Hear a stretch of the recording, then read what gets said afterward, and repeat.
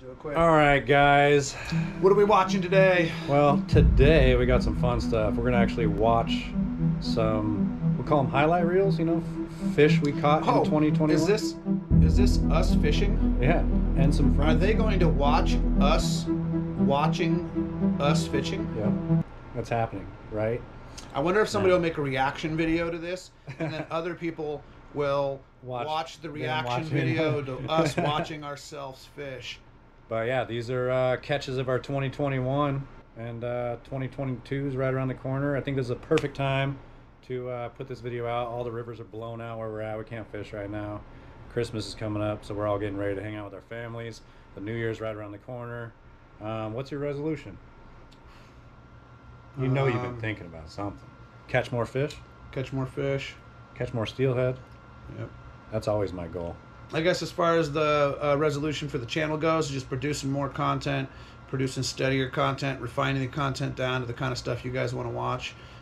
Exactly. Less crazy long intros and more just smashing big, beautiful fish. I think he nailed it on the head. I think our goal is to just kind of cater to more of what you guys are looking for and what you guys want. So keep up on them comments. You guys are killing it. We love all the love, and we really, really appreciate you guys. So without further ado, let's get into this thing. I remember this day. It was super, super cold. Like, oh, and you had the freezing. you had the electric vest and the hand warmer, and I didn't. I stopped fishing and tried to make a fire on the side of the river. Have you guys ever noticed that in the morning, right when the sun comes up is when it's the coldest? It's like before that in the dark it's not that cold, but right when the sun comes up. Don't let that deter you when you see somebody. If they leave their spot, go fish it. Doesn't mean it's fished out. Just cast, man. Just cast. You ain't gonna catch nothing if you don't cast. Actually, you might catch the nothing double if negative. You don't cast. You're not gonna catch My anything. words aren't always perfect. You're not gonna catch anything if you don't cast. You might catch nothing if you don't cast. Yeah, my English is a little off. I was just being. I think this was like stupid. second cast too.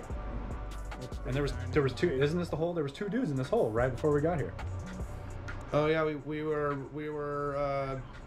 This is the hole we wanted all day. We were hiking in about. That's right. We were sitting in the car. We were sitting in the car all morning, and we were waiting to see if anybody else was going to pull up on the river on us. And we saw those lights pull up on the river, and we just hopped out and jammed down there real quick. And we fished those top holes, and those guys snuck in around us and got the hole that we wanted to fish before we could get down to it because we didn't realize they were below us on the river. But they missed one. A beauty too. I think it hit a number 5 blue if I'm not mistaken. Not that I fished too much anything else for steelhead, but I'm pretty sure that might even have been a hammered blade. I just remember my hands freezing all day long, even with that hand warmer. It was so cold. There was frost. There was ice dripping off things. Or not dripping off things, but there was like little icicles like on like all the leaves and grass and stuff. I look like a rookie right here. I don't know, sometimes you get those fish at the bank and you think they're ready, but they're not ready. When it's a Just a clipper steelhead like that, letting it just run back out into the middle of the river.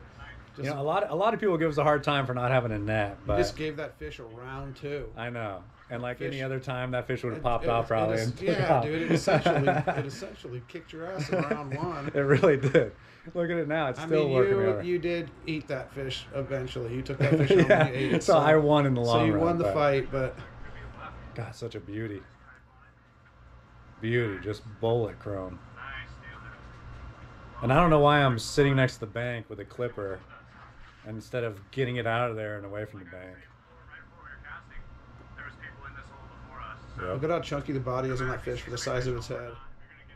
Yeah, it's definitely that's something that's a wild thing that you see with steelhead, where salmon, when you get a fish that's like a pretty decent size, its head's usually really developed and it's got those gnarly jaws on it. You do see beaks. You'll see a beak on a steelhead sometimes. You'll see like a large, you know, formed out beak and a lot of coloration on a large buck steelhead or something like that sometimes. But a lot of those chrome hen that you catch, they just look like a giant trout. Right. The little tiny head. All right, what do we got next?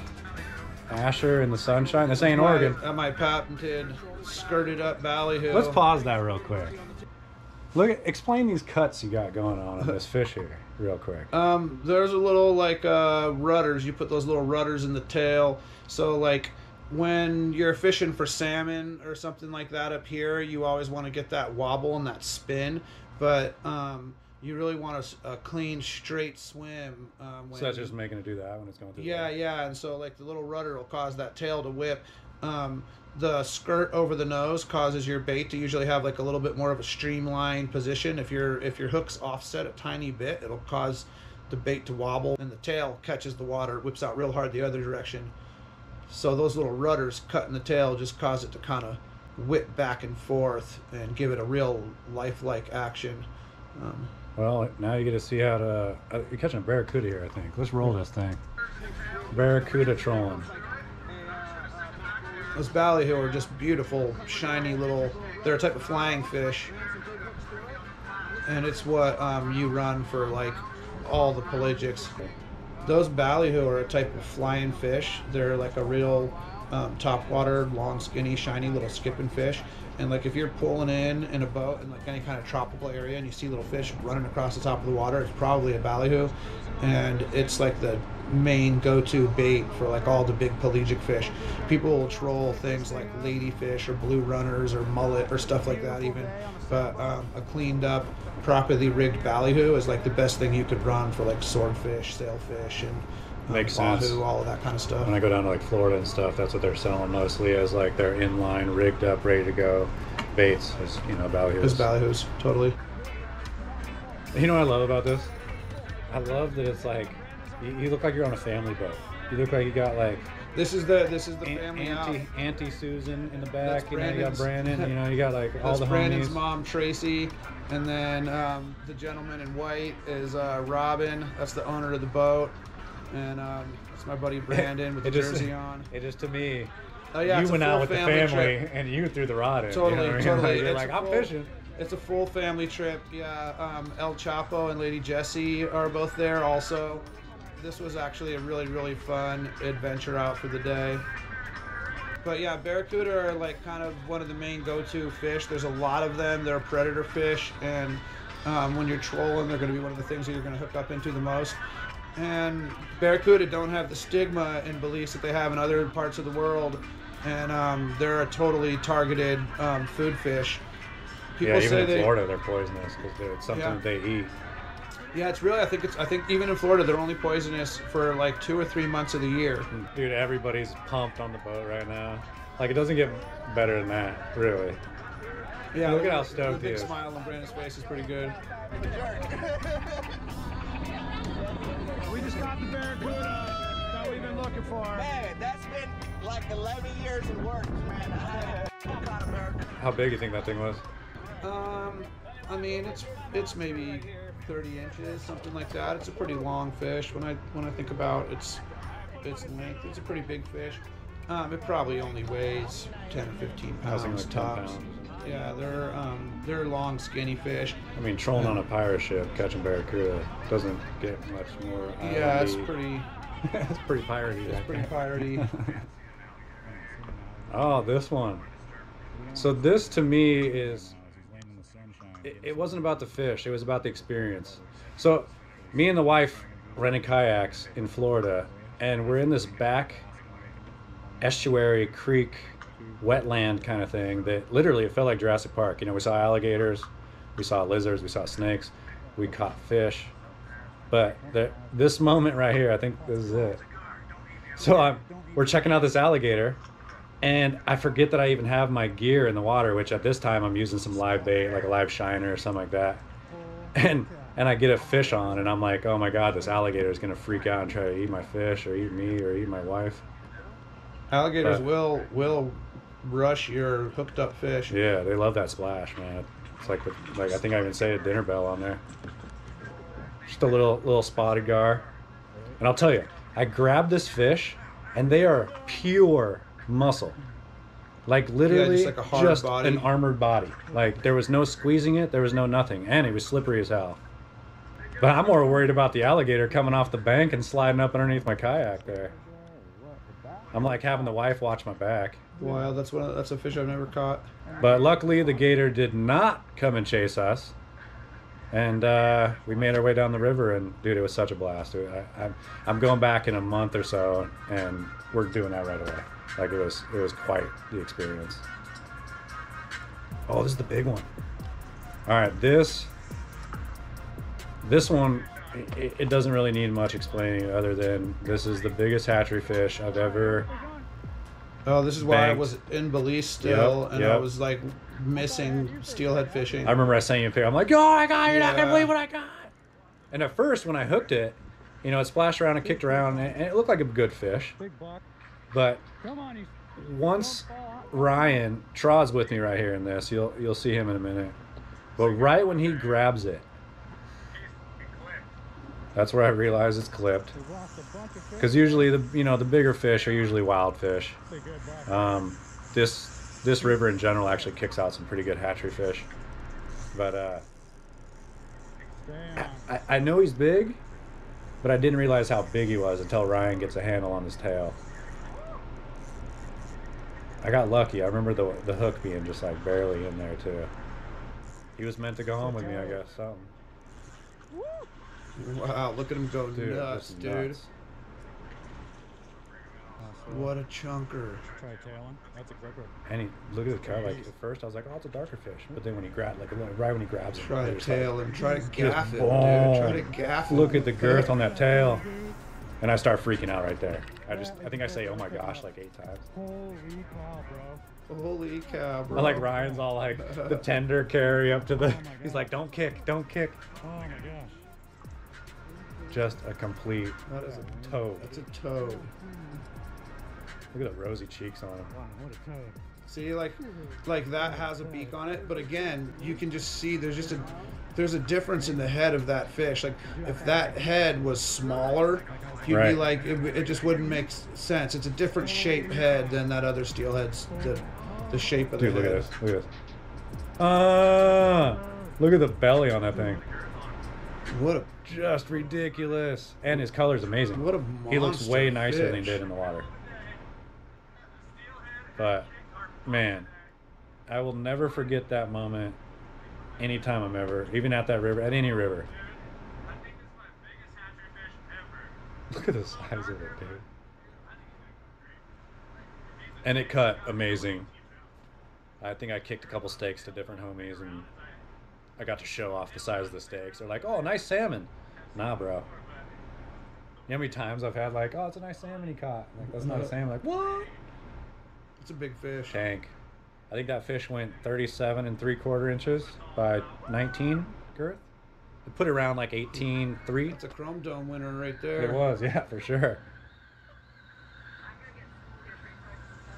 Ooh, it's a Katie. Is this Katie? Fun. So neither of us were there for this, but I was kind of excited when I saw the images of this episode. You guys know Katie. She's just a fish catching machine.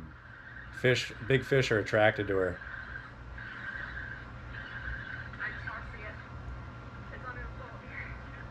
Oh, is this the paddlefish? This is the paddlefish. Yeah.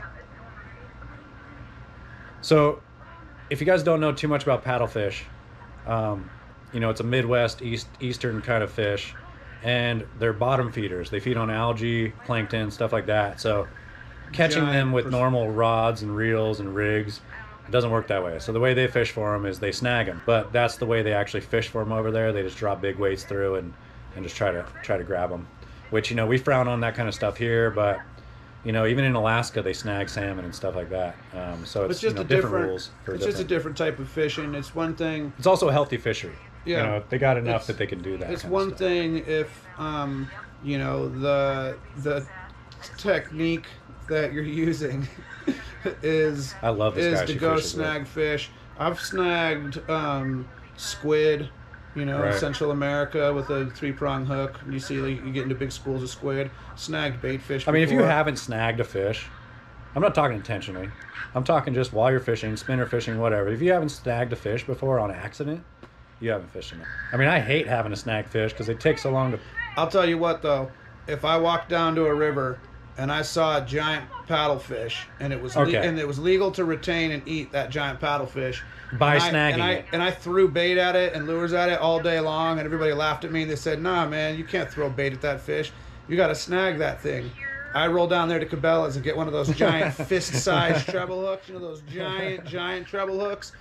Right, Oh, just yeah. because you can't do that stuff here doesn't mean we wouldn't do it there.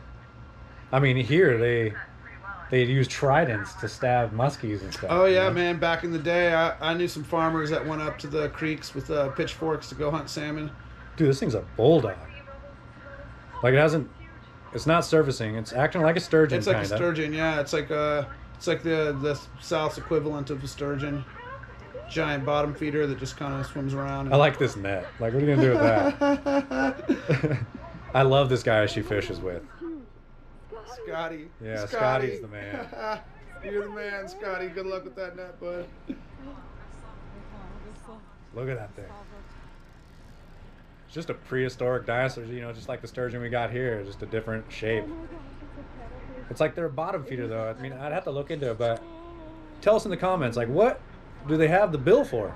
I think they use it to scoop? to dig To up dig the around? mud, to scoop in the mud. Yeah. I don't know. Maybe one of you Midwesters can chime in and let us know. Such a cool fish, though. The grass is always greener on the other side. Like, I want to catch one of these really bad, but then if you ask somebody that lives there, you're like, hey, I want to come over and catch one of these. They probably laugh at you. They didn't have that paddle on the front of the How nose. would they get it How anywhere? would they be all-state ping pong champions? Get it, Scotty.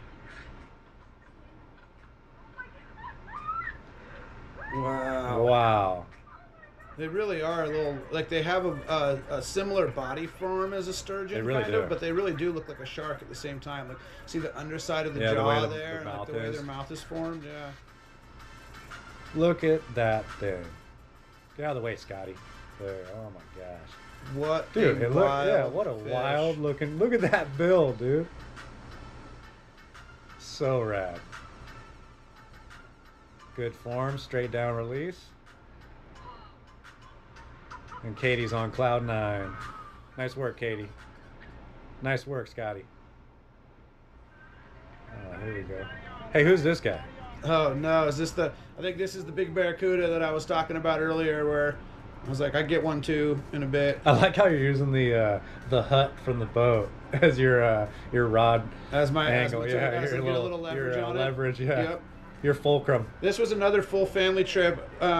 Right there in the back, you could see El Chapo and Lady Jessie and Tracy on the boat again. We brought the whole family out. This was just a couple of days after the previous one. They like taking you out because you're like catching all the fish for them. Yeah, I was buying rum and catching fish, and we were cooking up at the end of the day. And me and Tracy have been friends longer than me and Brandon. Tracy was one of the first people I met when I came to the island, and then me and Brandon are like, we're like brothers now, and so it's really like family. I need to get down there. I need to get down there. This was a really nice barracuda, actually. This was a big Look at fish. that water. Could you see like? Yeah, it's probably between 7, 8, and 15 feet right there, something like that. It could be as deep as 15 feet right there, and you can just see the bottom, like from the boat. You can see it crystal clearish. Right. Perfect rod. For And that, we're too. inside the reef right now. Yeah, you can see that fish is down. That went down pretty deep just then too. It's like the Belizean steelhead with teeth. Ooh, and I almost mess up right there. I almost pulled the hook out. You got to find enjoyment in that. You don't get to do that as much here. Oh yeah, So you get to go there and just gaff fish. What a beast! Look at the head on that thing. The barracuda is the opposite. They got a huge head and like a Giant more head full of like teeth. narrow body. I remember as soon as I picked up that fish and I held it up and looked at the camera thinking, I'm going to get a treble hook in my arm right now, showing this fish off to the camera. There was 3 big treble hooks in that ballyhoo. At least 2 treble hooks and a big single, but I think there's 3 big treble hooks in that ballyhoo.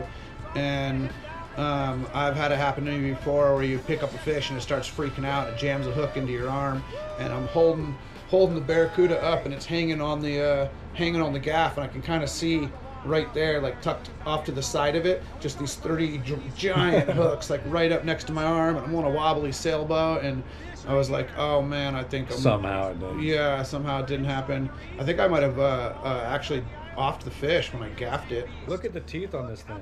Like, that is insane. They're like the size of dog's teeth, dude. Right. Can you imagine that thing chomping on your arm? It could definitely do some damage to you. I know I've heard of like jewelry, like yeah, shiny there's a stuff. lot of urban legends about barracudas, biting necklaces or bracelets or earrings or things like that. There's a story in Belize that you hear a lot that's probably true, but it's probably not at the same time, of a British soldier back in the day who had a set of dog tags on like a chain around his neck, and the dog tags fluttering caused a barracuda to like rush at it, and they cut his throat. And so crazy. Let's get back to it.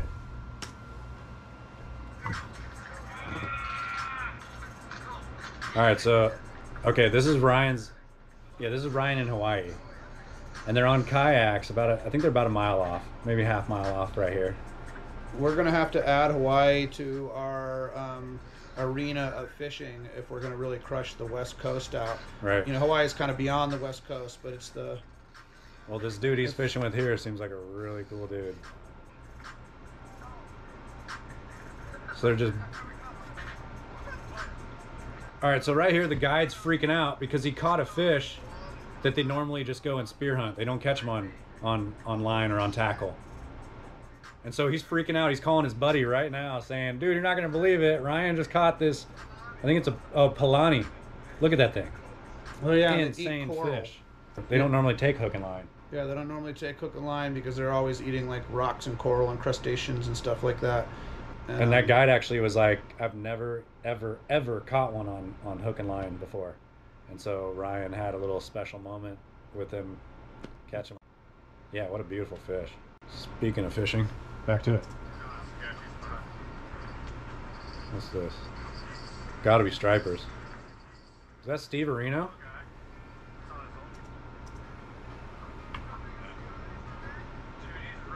Oh, I forgot about this one. You know what this is? Oh, this is my striper on the pike minnow. Yeah, that's Steve holding a little pike minnow. So Steve catches a pike minnow, and Asher's like, "Give me that thing." I got some hate mail for showing this. Yeah, I was like, this old boy was like, where'd you learn to use pike minnows for live bait? And I was like, oh, I've been doing stuff. I hear things. There's the internet. He's like, well, don't go telling nobody else. And that was before this episode came out. And then this episode came out, and I got 2 different messages that were like, don't go telling people to use live pike minnows. But it was the same guy. Yeah, it's probably, but they were both the same dude. Right. So, little secret there. Yeah, a little secret. Don't be afraid to throw those trash pike minnow on there instead of killing them and throwing them on the bank. Or you don't want to put too big a one on. A real big one's going to get you into a bigger fish. A big striped bass will eat any size pike minnow. They don't get big enough that a giant striped bass won't still eat one. And for real, they don't. I mean, you can get a big pike minnow. You get that 5-pound pike minnow. A big striped bass will eat it. But the larger your pike minnow, the more of the chance that you're singling out or just get past that. Yeah. The larger the pike minnow, the less likely some of those smaller, more 5-10 pound stripers are gonna go for your bait. I remember this striper being not long, but like a football. Like, wasn't this the one that had crawdad in his belly and stuff? Yep, crawdad and a sculpin. So he was out there eating live stuff, and I think this fish weighed like 6 something on the scale that we've now decided it was a little faulty. Scale's about a pound short. So it was like 15. Yeah, it was like 15. No, but I do think that scale, we tested it and it was weighing up about a pound short. A little bit later, I calibrated it. It still might be weighing up short though. You can probably see his rig. He didn't talk much about it, but he's got. I think in the episode, if you guys, all these clips are going to be in the link down below. You guys can check them all out. But he's got a bobber rig to try to keep that pike minnow from just sitting on the bottom.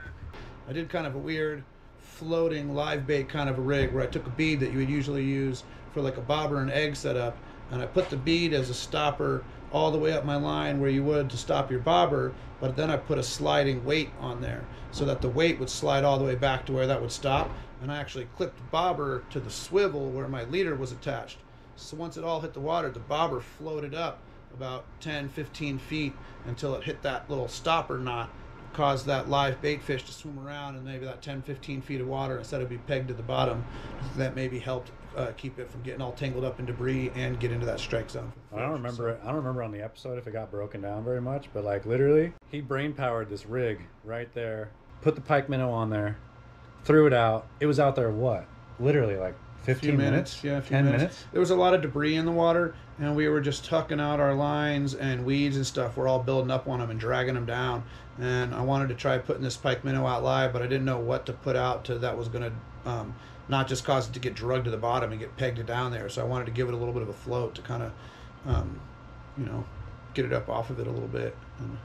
And then I swear we thought it was debris in the first place. Yep. And then it just... Yep, and then that rig worked out. So rad. Yeah, that was a fun fish. That was a nice striper. All right, what's next?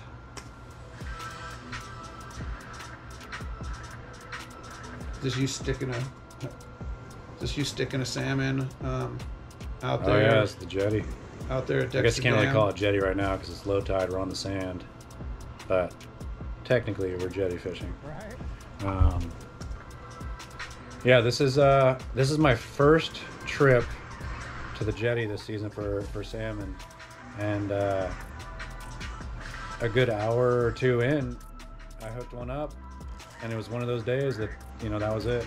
We cast the rest of the day, and I don't think we hooked anything else. Nobody else hooked anything. I think we saw one other fish down the way, so I got super lucky. The fish gods were shining down on me. It's not a big fish, but it is a perfect size fish. You go out to the river and there'll be 20 guys there throwing lures, and nobody will catch a fish except for Chris. Chris will stick a fish. I get lucky every single time. I'm the opposite. You go out to the river and there'll be 20 guys and everyone's catching fish, and I cast over and over and over again, and I can't catch anything. That's because he's the salty guy. You put him on a jetty and you're trying to figure out what he's running so you can catch as many fish as he's catching. But there's a beauty to having the low tide with the sand. We wanted to net him because there is a lot of sea lions and seals out here, and in the past couple of years it's been getting worse and worse, and we really just didn't want him to get smoked suddenly. So we were trying to get him in the net as quick as possible. But honestly, in our eyes, the size of the fish, we thought it was a wild coho, but right away Garrett knew it. Every dog has his day, and it happened to be a Chinook that I get to keep.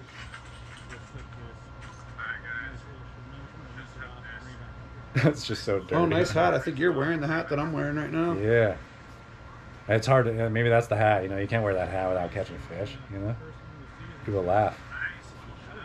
Perfect size. You ran down there and cleaned sand onto the fish? Right. I put salt on it.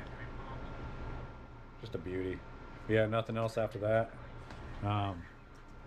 Sometimes you go out there and there's a pot of fish rolling around, and all the homies are getting fish, but sometimes you go out there and nothing's really biting. It's just luck, I'd say. My lure was in the right spot at the right time. In fact, actually, I think at that very moment, the other two anglers with me, which I think was Garrett and Steve, they both took a break. And I always think that when I take a break, a fish is going to get hooked, so it makes me keep casting. Sometimes you'd be up trying to get a snack and your homie's down there fighting a fish when you've been fishing all morning and haven't caught nothing. So anyway. All right, so this is Katie. I believe it's a snook. Listen to her. Oh my gosh, oh my gosh, oh my gosh, oh my gosh, oh my gosh, oh my gosh. I'm just trying to get it. Hold on. I've never caught a snook more than like a half a pound, maybe 12 inches. They've all been little tiny snook. Caught a couple on my cast net, but it's been like the unicorn fish for me. I'm kind of the same way. I've gone down to a beach where everybody was catching snook, like I was just talking about, but everyone was catching fish, and I went down there and caught snapper, and all the dudes were stoked. They're like, "Wow, you're catching these big red snapper! Like, what no. are you doing?" And I was like, "I'm here to catch a snook. It's on my bucket list." They're like, "Yeah, we're all catching snook. You can't catch one." Yeah, I want a snook like that. That's what I want. They're great eating fish too. That's what I've heard. My dad actually lives in the snook capital of the world, and I'll be there in a month, so hopefully I can stick one out. Yeah, that was a beautiful snook.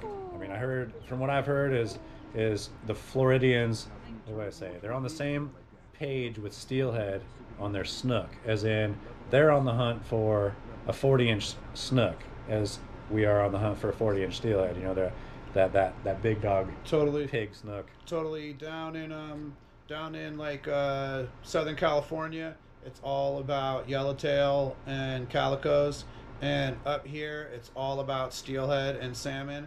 You get over to the northeast, it's all about stripers, and you get down there into the southeast and it's all about snook and tarpon, and you know. They're a blast. Like I said, the grass is always greener on the other side, so it's like those fish that I haven't caught, I want to catch those, but people are laughing at me. They're like, this thing barely fights. You're catching steelhead that do triple backflip aerials and salmon that just rip you down in the river, you know. And obviously around the rest of the country you've got fish fanatics too. Don't let any of you drum heads or carp junkies get all mad at me because I forgot to mention you guys. Of course, the whole belly of the country, the whole center gut of the country is just ditch pickle fanatics. We love ditch pickles. We got plenty of episodes. But ditch hilarious pickle. name. Next. Ditch pickle. This is when my janky net failed, and so I grabbed the net instead of the cam. Is that J-Bal? Yep, this J-Bal. Yeah, this was J-Bal's first keeper salmon of his life, I believe. Or maybe no, he went on some charters. So this was J-Bal's first keeper salmon in a long time. Definitely his first fish. You got to know he's a major fly guy. So he's up in those, like, you can't keep fish places. Catching big, beautiful trophy trout on his fly rod on the regular. But when it comes to salmon, it's just not really his world. And I took him down to the coast and we did some trolling. And I remember a day or two after this trip, he hit me up, and for being a fly fishing purist, this kind of says a lot. He was like, you know, man, it's not fly fishing, but I had so much fun the other day just driving around the bay, catching crabs and salmon all day. It was amazing. So this was filmed when it was like prime time bay salmon catching. How many guys catch that day? Four maybe. Look at this cheesy. That guy doesn't smile ever. Yeah, and look at that smile. Guy. Wow, what a fish too. What a memory. Yeah. Blood on the decks. Yeah, you see how bloody the bow was? I bet that was fun to wipe down. Right. That was some of the awesome catches we got for the 2021 season. You know, it's almost Christmas now. We're rolling up on 2022. We have huge plans, guys. Huge plans, huge announcements. We're going to join forces with a couple people. We're going to do a lot more YouTube creator connections with some other channels. You know, I know Wet Bacon Fishing wants to do a drop.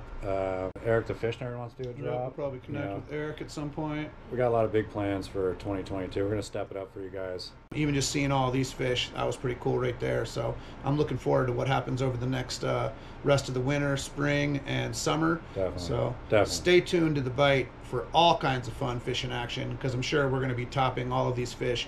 These won't even 2022 is going to be huge. These won't even make the best of the channel reel by 2025. So. All right, guys. Happy holidays. Happy New Year. We'll catch you guys on the flip side.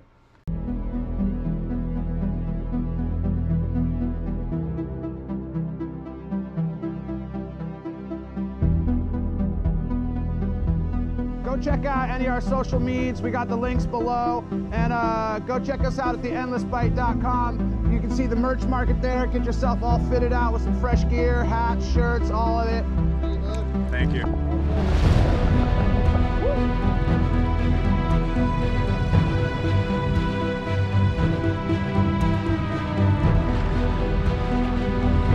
Good.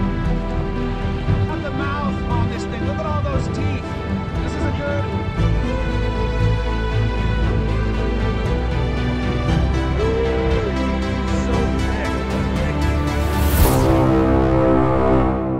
We'll see you guys on the next one.